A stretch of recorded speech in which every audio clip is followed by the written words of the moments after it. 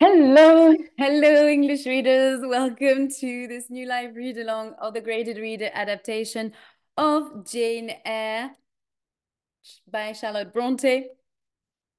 I'm Lydie and I'm an English teacher in France. I'm also the founder of Lydie's Book Club, in which I host live readings of adaptations of classics of English literature, but also contemporary novels.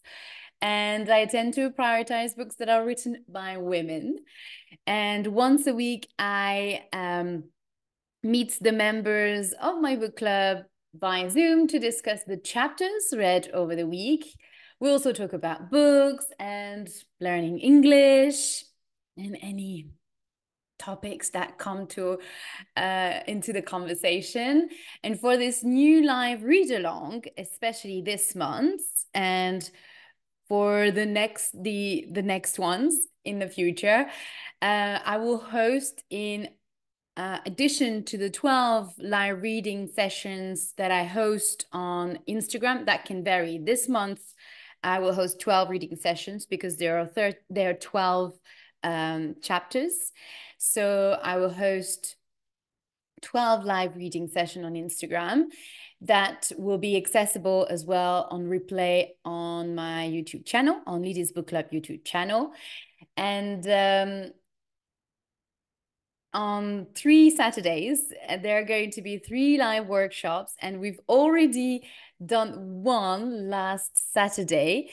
You can find all the dates of the next live workshops in the description of this video. The second one will be on the 1st of June, and we will discuss chapters 6 to 9. So the chapters that we're going to read this week. And we're not doing, I'm not doing the live workshop this Saturday because, big news, I am attending the Innovate ELT conference in Barcelona. It is hosted by the Oxford ELT school in Barcelona. And they are organizing this conference about English teaching and language teaching. And it's Saturday and Sunday, so the 25th, 25 and 26th of May. And you will find all the information on my Instagram account. I created a post on about the conference, and I'm doing my talk on Saturday afternoon at 6:30, and I'm very excited. It's going to be my first talk, and I will be talking about how book clubs and literary conversation can enhance English fluency. Very interesting topic. So I hope that you will be interested in maybe attending. If you live in Barcelona, then I hope that you'll be able to attend this conference, or that you, if not, if you will be, I hope you maybe will be able to attend the conference, to travel to Barcelona for a little getaway weekend. So hopefully, yeah, you'll be able to attend this conference or get to know about this conference. I will add the link in the description of this video as well, so that it would be easy for you to get all the information. And if you're an English teacher, maybe that might be of interest for you. And yes, I will make sure that I will find a way to make this talk also available on my website in the near future. So that's for more information later. Now, to be able to have access to these live workshops that I'm currently doing on the reading of Jane Eyre, you have to become a member of the book club, Lydie's Book Club. So make sure you subscribe now to you can still attend those live workshops. There are 2 remaining, so you can still attend them, even if you were not there for the first one. No worries about that. So today we are going to read chapter 6. And if you'd like to know more about Charlotte Bronte's life and her book, Jane Eyre, I invite you to listen to the podcast episode 20, An Introduction to Charlotte Brontë and Jane Eyre. In this podcast, I talk more about Charlotte Bronte's life and the context of the writing of this novel. So that can be a good way for you to get to know more about Charlotte Bronte's work as a writer, and get an overview of Jane Eyre's novel. So if it's a novel that you're just discovering, then it can be very useful for you. Okay, so now I'm going to do a quick recap of the chapter that chapter 5 that we've read on Friday, last Friday. So as you can see, there are lovely illustrations. Oops, sorry, lovely illustrations here. This is an adaptation for A2 plus learners of English. So if you have an upper beginner level in English, then it's exactly the level for you. But if you are only a beginner, that can be a great challenge for you. And even if you have a higher level, then there are always new words that we don't know, and it doesn't prevent you from getting to know the story and reflect on the story. The reading is going to be very easy, but or might not, you never know, but it will be less challenging, of course, than someone that has a beginner level, but it will be more challenging if you're part of the book club and you attending one of our live workshops. Then this is where your reflection and your ability to discuss the book, that will be more challenging, let's say, and listening to other people's view, that will be challenging. And this is what is exciting as well. Okay, so in chapter 5, we left off with Jane Eyre attending those tea meetings with these daily tea meetings with Mr. Rochester in the drawing room, and in these very unusual meetings, because Mr. Rochester is Jane Eyre's master, and he is enjoying her presence, and she's become his companion, and it feels like Jane has a special place, a special status in comparison to Mrs. Fairfax here. She is the housekeeper of the house, and she is, as you can see in the how the characters are displayed, she is in the back of the room and has more an observer position than an active one. She's very much in the background, and she's listening to Jane and Mr. Rochester's conversation. And here you've got Adele and Pilot, Mr. Rochester's dog.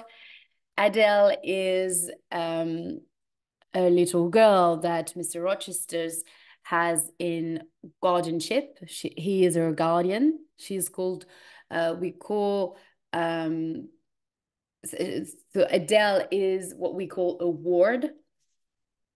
She is Mr. Rochester's ward, so a child that he's looking after, although he's not his father, her father. But there are some debates around the fact that she might actually be his daughter, but that's just speculation. She's in his care. Sorry. So they are enjoying these conversation almost, nearly every evening. He's calling for Jane and Adele to come to the drawing room and have tea with him so that Jane can entertain him and with conversation. And one night, Jane is still not asleep. She's in her room and she hears some noise coming from Mr. Rochester's bedroom, and then she smells some smoke. So she goes straight away to his room and she finds Mr. Rochester in his bed asleep because of the smoke that asphyxiated, kept him in sleep. And there is an illustration about the fire here, and Jane saving Mr. Rochester's life by trying to stop the flame. You can see the jug here and water spilled on the floor.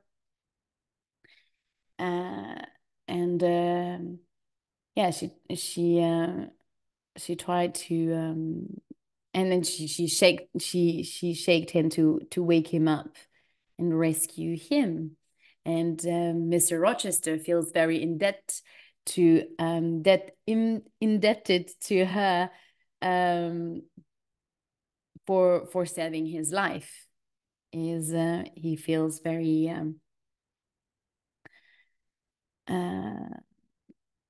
moved by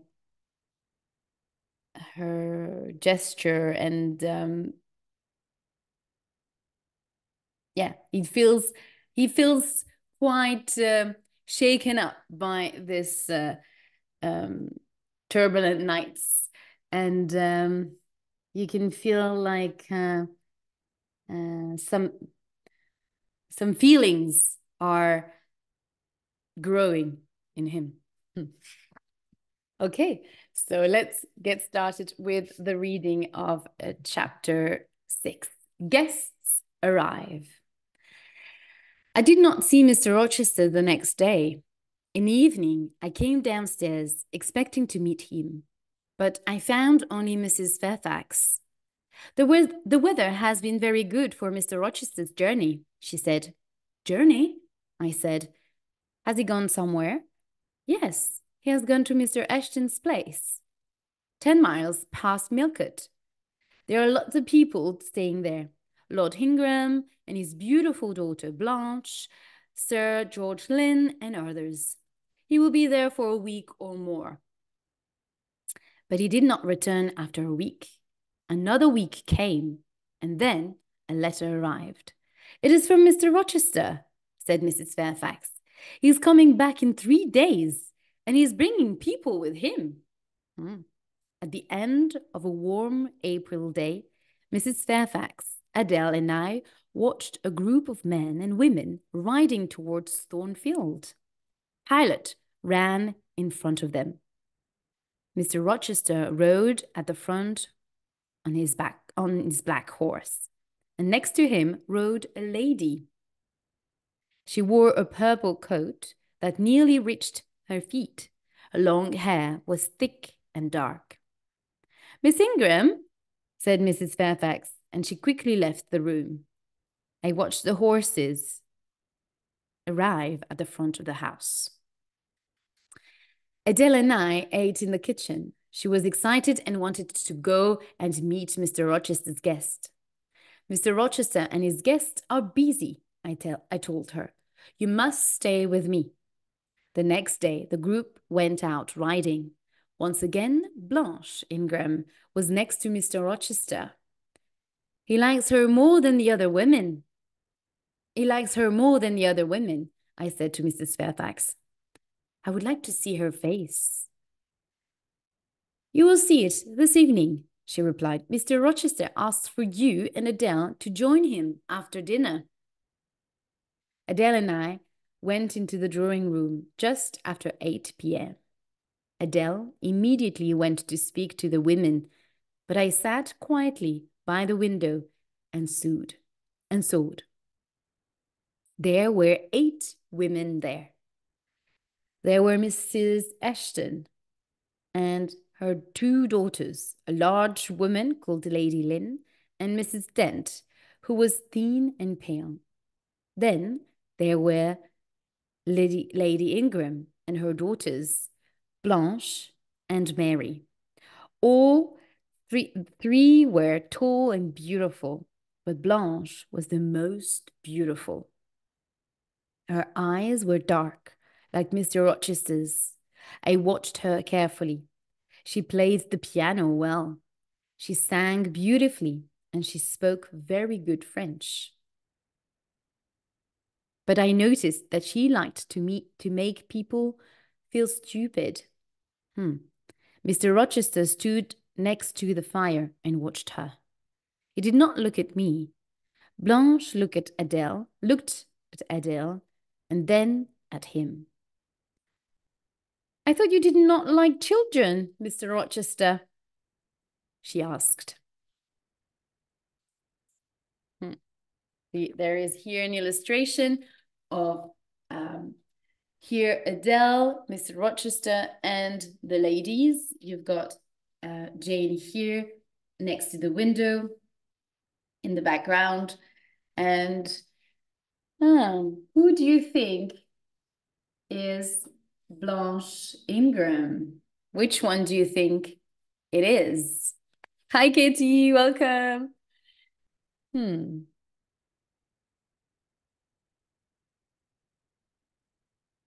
Let's wonder, maybe the one in the middle? What do you think? I don't, he replied. Then why are you looking after this little doll? This little doll? She is my ward. Remember the word ward? He said. Then why didn't you send her to school? She asked. Oh, but you have a governess for her, don't you? I saw a person come in with her. Yes, there she is, by the window.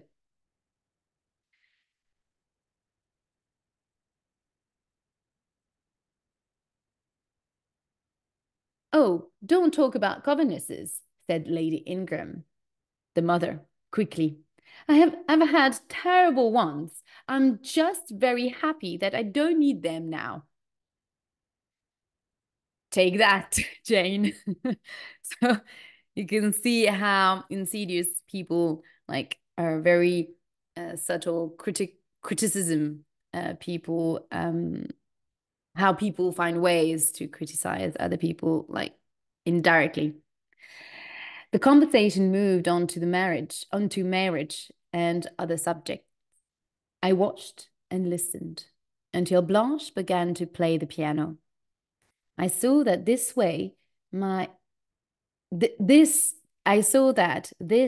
was my chance to leave, and I quickly stood up and moved into the hall. But Mr. Rochester followed me and stopped me at the bottom of the stairs. Why didn't you speak to me in there? He said. You look pale, Jane. What's wrong? I'm tired, sir, I replied. And a bit sad, he said. Well, tonight you can go. but I want you to join us every evening. Now go and send Sophie for Adele. Good night, my. But he stops himself for saying any more. Then he turned and quickly left.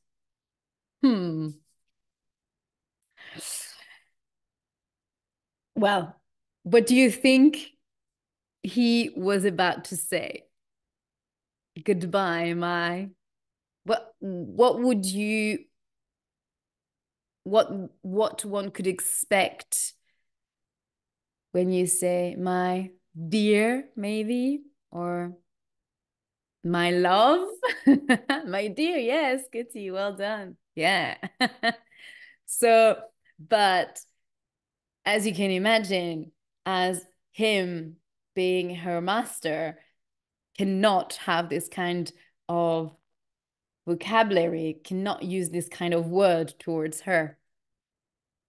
That's not, or my love, yes. Too soon, too soon. Yeah. So luckily he stopped there because it wouldn't have been appropriate to say that. So this also make you think, can make you think that Mr. Rochester, how Mr. Rochester's feel about Jane, you know, if he was almost ready to say that, what kind of discourse he's made in his mind about Jane. The days after this were busy. How different from those first 3 quiet months.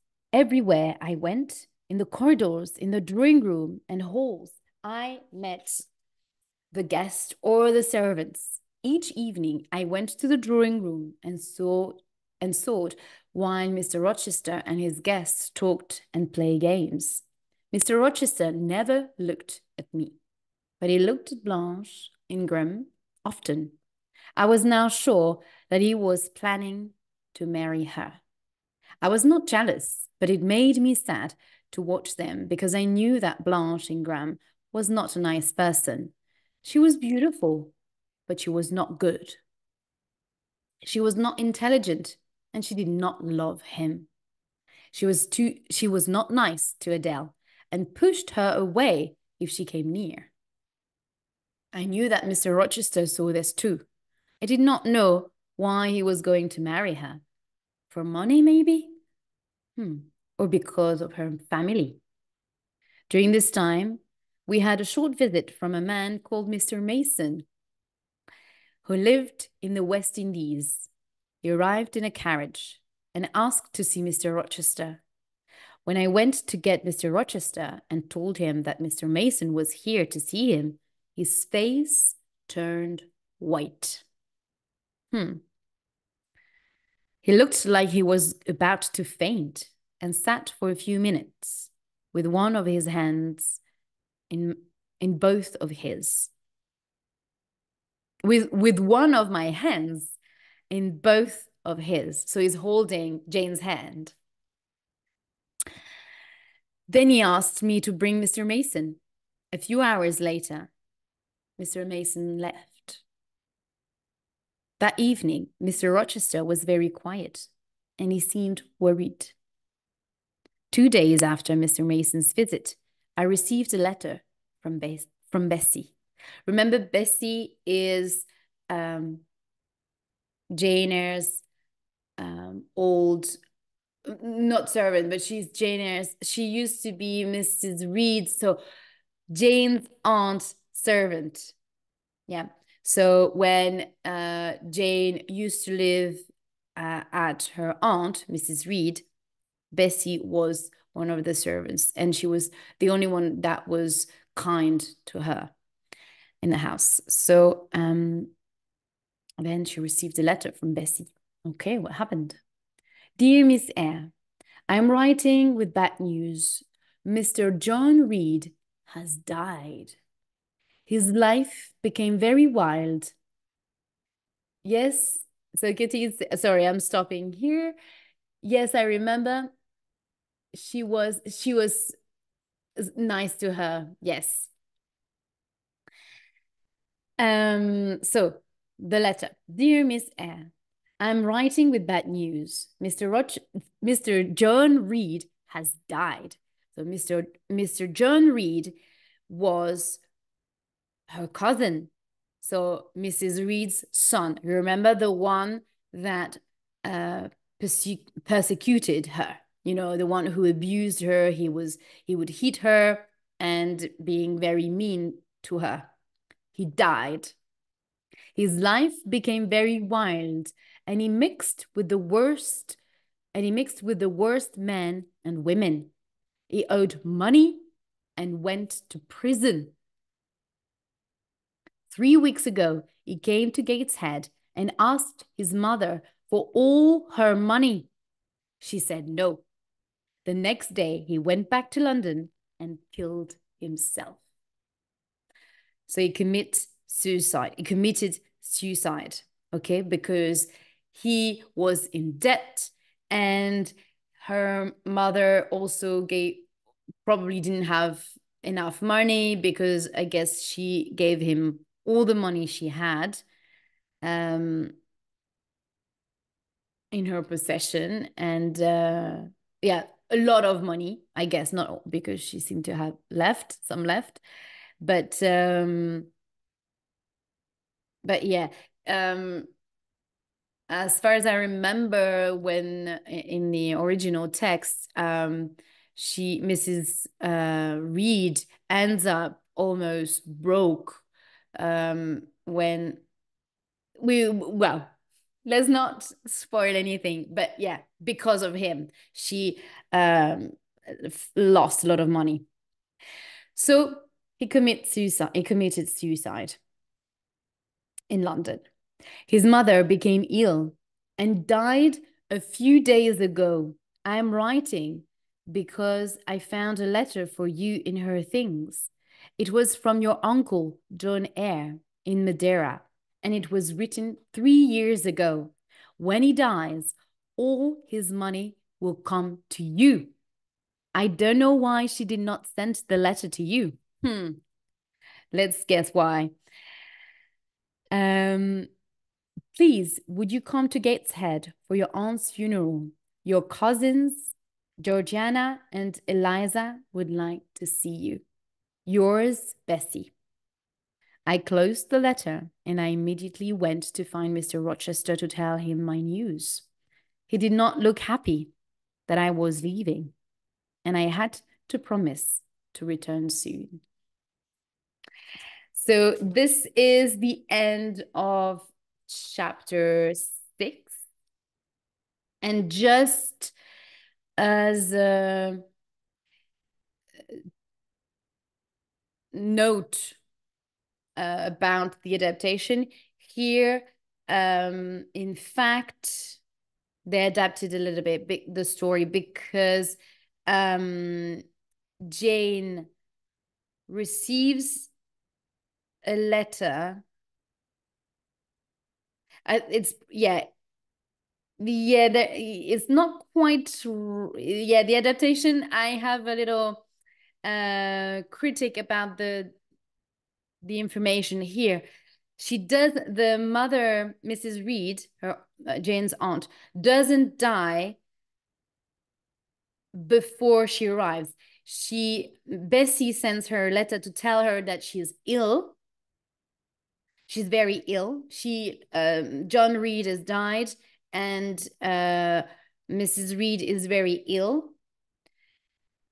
And she asks Jane to come over to Gateshead, to come back to Gateshead. So Jane comes back. So there is something, or maybe there are two letters, I think, because Jane comes back for yes, I think there is another letter. Yeah, they combine the both, because first Jane Eyre goes back to Gateshead to look after her aunt, because Georgiana and Eliza are completely in their own world and only worried about the inheritance that they're going to get once their mother dies. They just wait that their mother dies. And they're all wrapped up in their own lives and own preoccupations. And so Jane goes back to Gateshead and looks after her aunt. So you see how Jane instantly, as she reads the letter, she goes on to prepare her things, and she's getting ready to leave. So you can see how forgiving she is after all she suffered from her aunt, and the hate that comes from that woman. She still comes back, um, and she's ready to help out. So she goes back and stays a couple, and she ends up staying a month or something like that. So while she's there, her aunt is going to die, and then she will stay a little bit longer to arrange the funeral and take care of the funeral of her aunt. So this is what happens. And then there is another letter that probably that probably Bessie sends later on to tell her that Mr. John Reed has died, that her uncle has died, and that Mr. John Eyre, and that he is leaving her all the money. Yeah, that is another letter. I will check after this live, because now it makes me a little doubt about this. But yeah, this is how it happens. So there's probably two letters. I think there's two letters. There are two letters. So they combine both in here. It's just a matter of information, and just to staying quite to keep it right to the towards the original text, but it doesn't really change much of the main plot. So yeah, so as you can see, Jane is getting busy with her aunt's funeral. So she leaves Thornfield Hall, and Mr. Rochester let her go, although he is quite unhappy about it. And as we read, she has to come back, definitely. So yeah, you can start to feel a little tension between these two, especially after the night of the fire. Mr. Rochester runs away. He goes straight the next day. He goes to his friend, Mr. Ashton, and doesn't come back after a month or something like that. And a few weeks. So it feels very much that and when he comes back, he's not alone, he's with those people. So it really feels like Mr. Rochester doesn't want to confront Jane on his own. after what happened the night of the fire. Yeah. So that's it for me today, and I hope that you enjoyed the live reading. So make sure that you subscribe to the book club membership to have access to the live workshop and take part in the live workshop. The second session is going to be on Saturday, the 1st of June, in which we will discuss chapters 6 to 9. And I hope to see you in one of my lives, and make sure you comment about this live reading, about this video. And if you have any questions, whether it's about the book club or about my conference that I will attend, the Innovate ELT conference I'm attending this weekend. If you have any question about that, feel free to email me or leave me a message on Instagram. And in the meantime, I wish you a beautiful end of the day, and I will see you tomorrow for the live reading of chapter 7. Bye.